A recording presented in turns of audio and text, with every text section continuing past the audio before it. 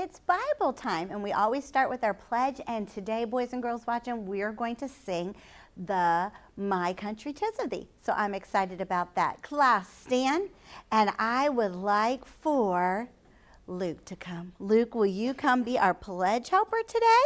And he already has a big smile on his face. Will you help us say the pledge and sing today? I'm so proud of you. Great job. Hand over your heart, and let's pledge, and then we'll do My Country 'Tis of Thee. Begin. I pledge allegiance to the flag of the United States of America and to the republic for which it stands, one nation under God, indivisible, with liberty and justice for all. Put your hands right here by our side. Jonathan, please join us. Oh, your hands are right here. Good. My country, 'tis of thee, sweet land of liberty, of thee I sing. Land where my fathers died, land of the pilgrim's pride, from every mountainside, let freedom ring. Beautiful, and thank you, my helper. I appreciate that. You may be seated. Oh, in our last lesson, we learned that song, Silent Night. Let's sing it together. Class, stand. Boys and girls watching, sing that with us. Silent Night.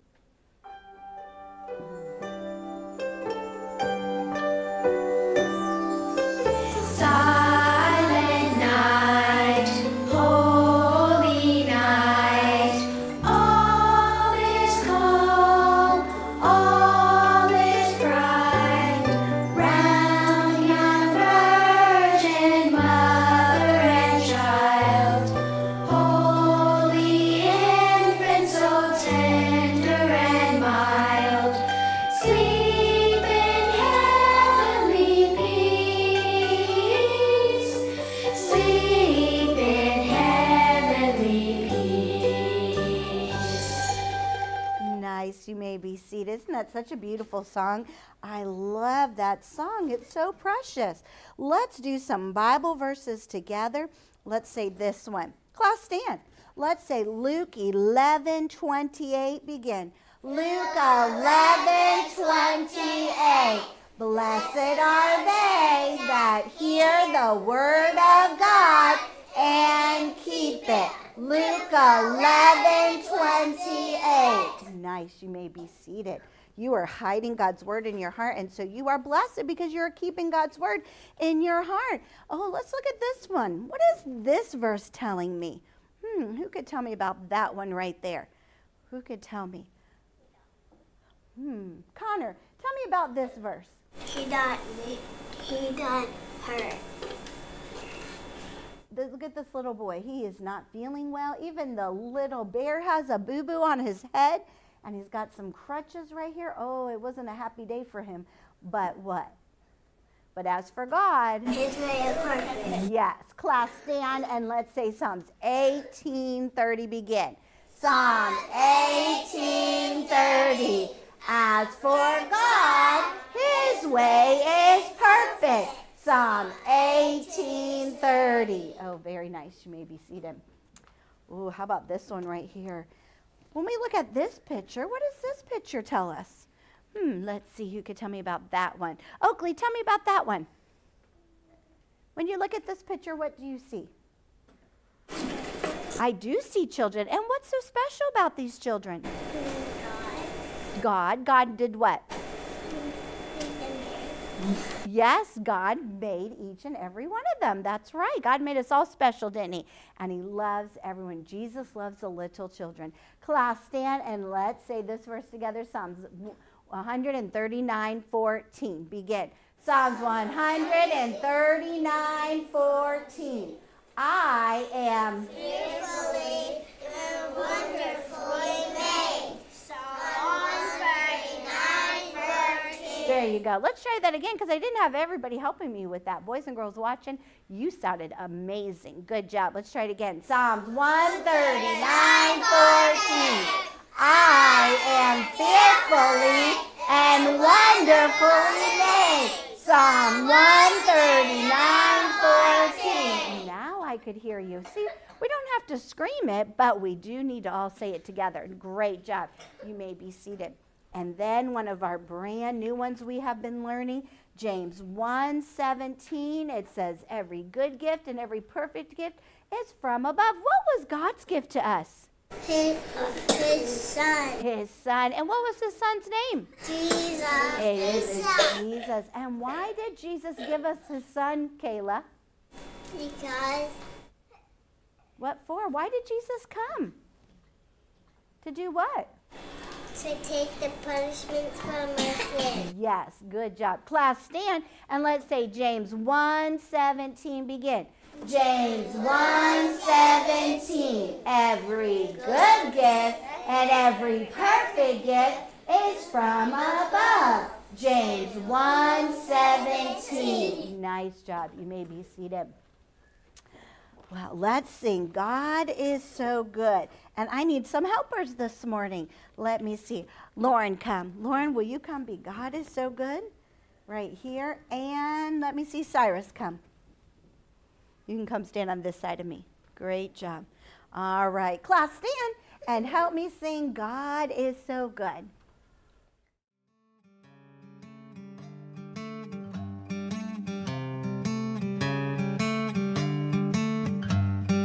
God is so good.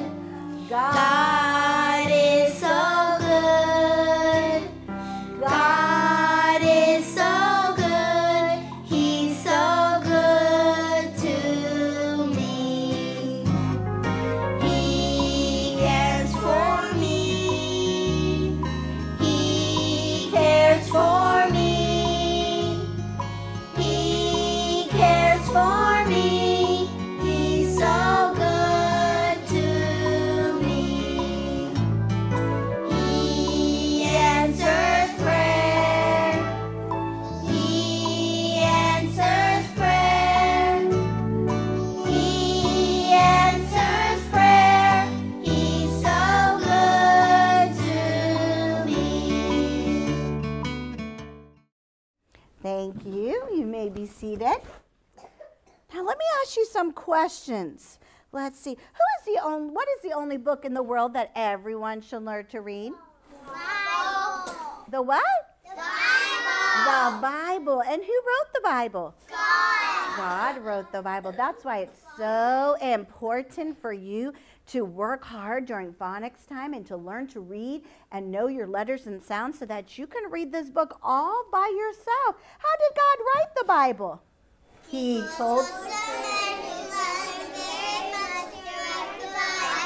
Yes. Is all the Bible true, every word? Yes, every word is true. Yes, it is. Every word is true. So all those Bible verses, as for God, his way is perfect, that we are fearfully and wonderfully made, and every good gift and every perfect gift is from above. All of those verses, every story that we learn from God's word, they are true, and God loves us very much. He loves us. Does he hate us when we sin? No. No, he loves us very much. He doesn't like it when we sin, but that's why he sent our Savior. That's why he sent Jesus, to be our Savior so that he could take away the sins of the world. And I'm so glad that he gave us that very perfect gift. Let's sing Away in the Manger. Class, stand. Table 2, will you come help me sing Away in a Manger? Thank you. Stand right here.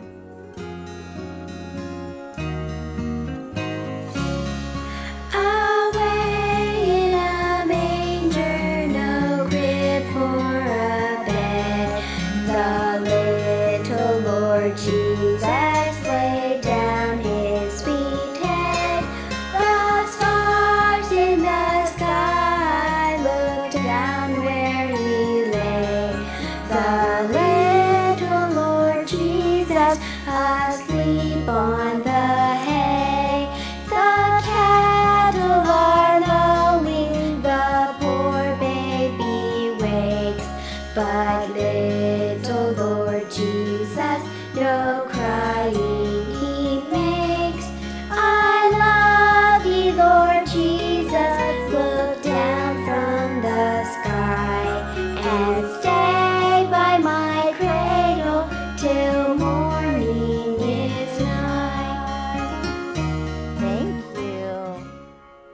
that's so pretty. I love singing these songs, Away in a Manger and Oh Holy Night, about Jesus' birth.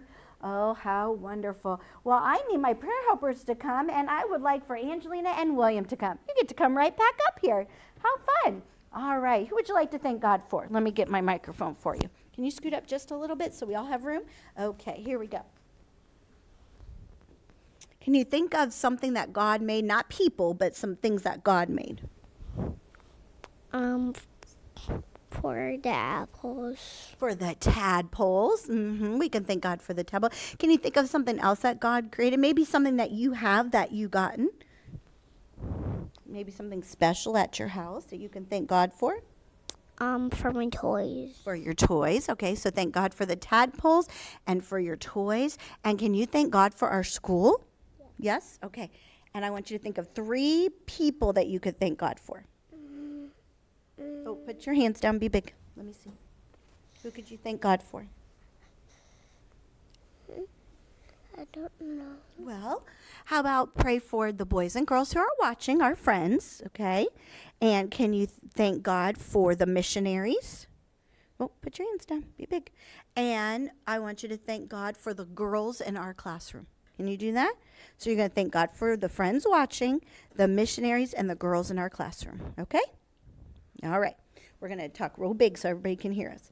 Prayer position, all eyes closed. Our hands are folded under our chin, and our eyes are closed up tight so that we can talk to God. Let's see who's ready to talk to God. Good. Boys and girls watching, are you ready to talk to God? Oh, I'm so proud of you. All right. Okay, real loud. Dear God, thank you for this. Thank you for the boys and girls watching. Thank you for the girls right here. And thank you for the missionaries in Jesus' name. Amen. Thank you. Thank you for my toys. Thank you for tadpoles. Thank you for our school. Thank you for school. In Jesus' name, amen. Dear Heavenly Father, Lord, we thank you for our school and that we can come and learn about you. Thank you that we have your Bible, that we can learn more about you. Thank you that every word is true. Thank you that you sent your son, Jesus, to be our Savior, to take away the punishment for our sins. Thank you for the boys that are in our classroom. Help them to make wise decisions. We love you, Lord. In Jesus' name, amen. All right, thank you. All right, let's sing. Let's sing about Jonah. Are you ready? And then we will have our Bible story. Come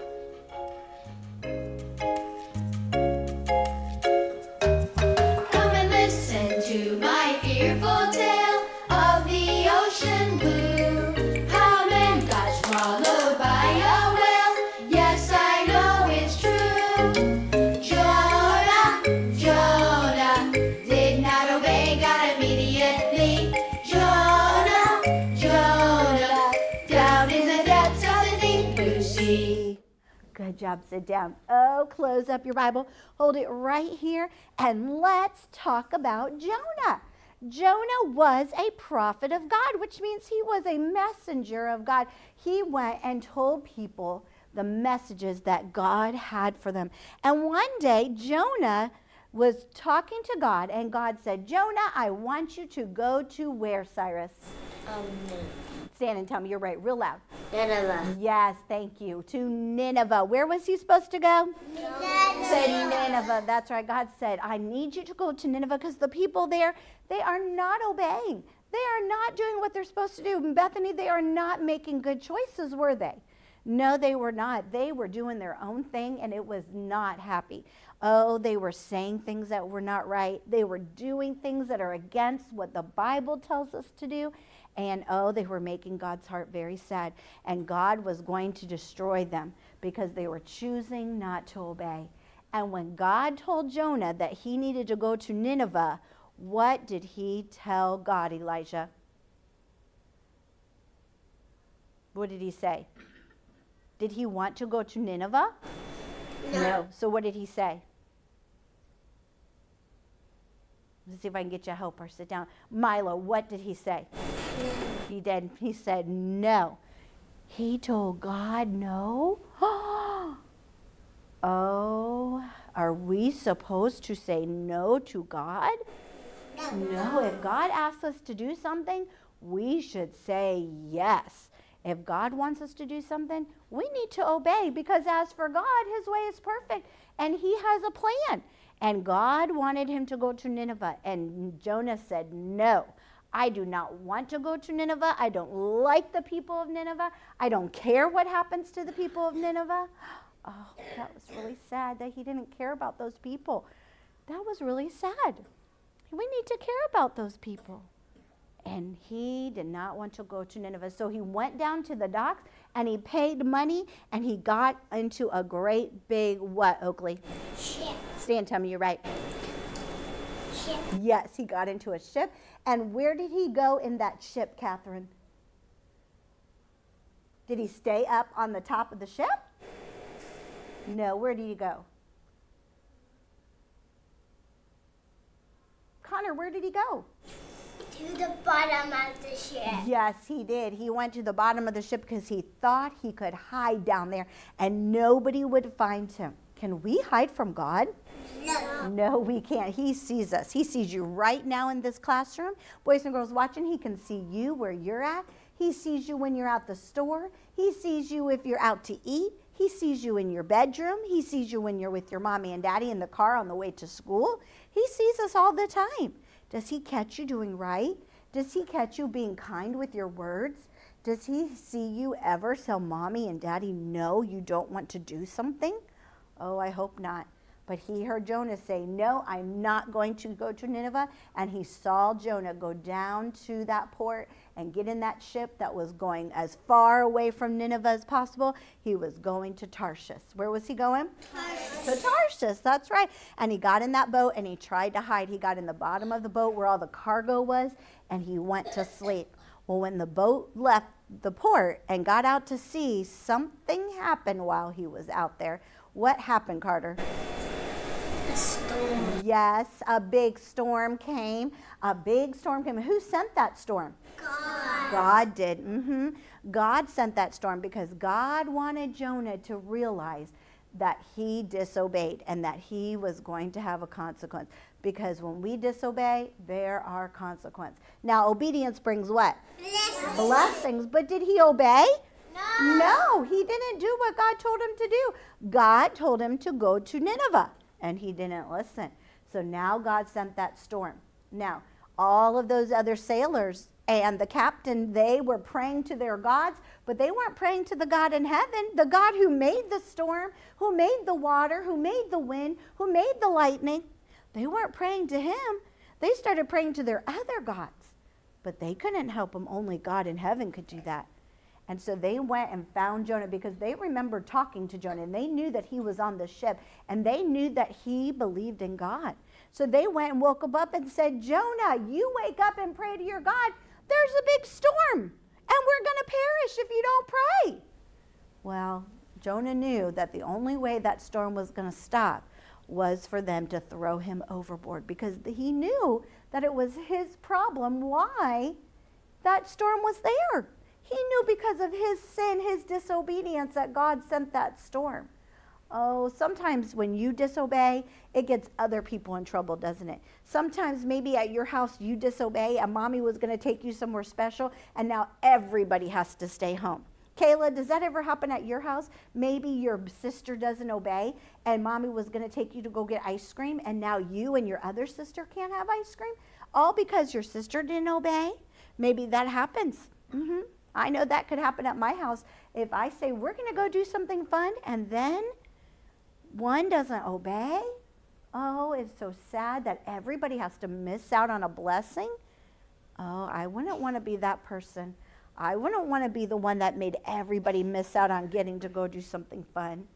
Or I definitely wouldn't want to be that person who did something wrong and somebody saw me do that wrong thing and then they try and do the wrong thing. Oh, how sad. Because people are always watching. People see you all the time. I would want people to see me doing my best so that other people would want to do their best. But they knew that Jonah was on that ship and it was Jonah's fault because Jonah told them, it's all my fault that this is happening. Throw me overboard. But they didn't want to do that. They felt bad. They didn't want to throw him into that water. What's going to happen to them if he throws them in the water? He'll drown. He'll die in that big, deep blue sea. They didn't want to throw him overboard. But they tried everything. They started throwing the cargo over. They tried to get the water out of the boat so the boat wouldn't sink. They tried everything. And nothing was helping. The storm was getting worse and worse. And the rain was coming in, and that water was coming into that boat. And the boat was getting to where it was going to start really sinking down into that water. Was all of those men going to die because of Jonah's sin? Oh, how sad that Jonah disobeyed and caused all of these people to have that big consequence because of his sin. Well, it was decided that the only way that it was going to stop was to do what Jonah said to do. And then Jonah, they went to the top of the boat. Maybe they carried him up there, I don't know. But they got to the top of the boat, and they picked him up, and they threw him into the water. And when his body hit that water, what happened with the rain and the lightning and the thunder, Luke? What happened? It what? What happened when his body hit the water? What happened with the rain? Did it keep coming down? No. What happened to the rain, Johanna? It stopped. It did. It stopped. The minute his body hit, the rain stopped. The water stopped rocking the boat. The thunder stopped roaring. It all became calm again. Just like that. Who did that? God. God is that mighty. He's so mighty and great. He's the one that controlled the wind and the rain. He's the one that created the wind and the rain, and he stopped that wind and the rain to show those people how great and mighty he was. And that day, those people that were praying to those other gods, they believed in the one true God, that it was him who is the one true God. And when Jonah went into that water, the rain and the wind stopped, and they were safe again. Oh, I cannot wait till our next lesson to tell you what happens to Jonah. When he went down into that deep blue sea, something happens. Oh, his consequence is not done yet. God had a bigger plan. As for God, his way is perfect, and God has a bigger plan for Jonah. And we're going to find out in our next lesson. Class, stand. And let's sing about Jonah. And then I want you to hear about actually sit down, because we sit down to sing about Jonah. And there's another verse to Jonah, and we'll learn about that today too. So let's sing our first part, and then we'll listen to the second part. Come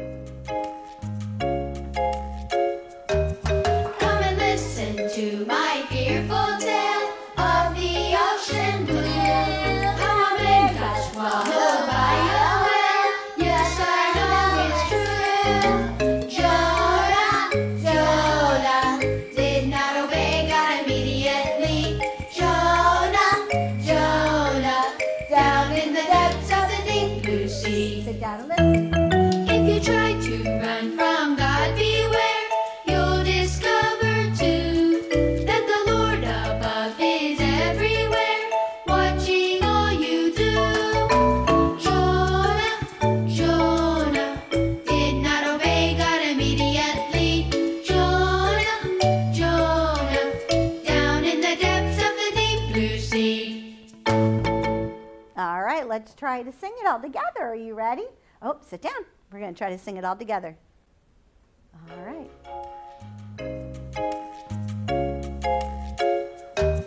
Come and listen to my fearful tale of the ocean blue. How men got swallowed by a whale. Yes, I know it's true. Jonah did not obey God immediately. Jonah, down in the depths of the deep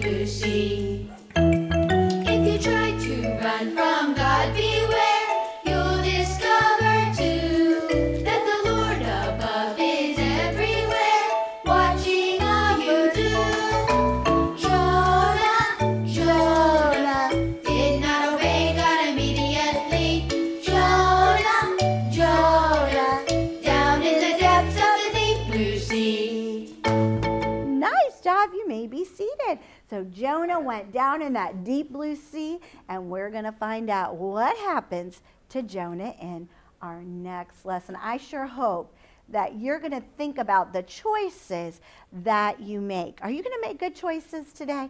Are you going to decide to not tell God no by your actions? Do you know when you obey and you do your best, you're telling God yes. But when you play and you don't obey and you don't do what is right, then you're telling God no, just like Jonah did. Oh, now you're not going to get thrown in the deep blue sea, but you're going to have other consequences.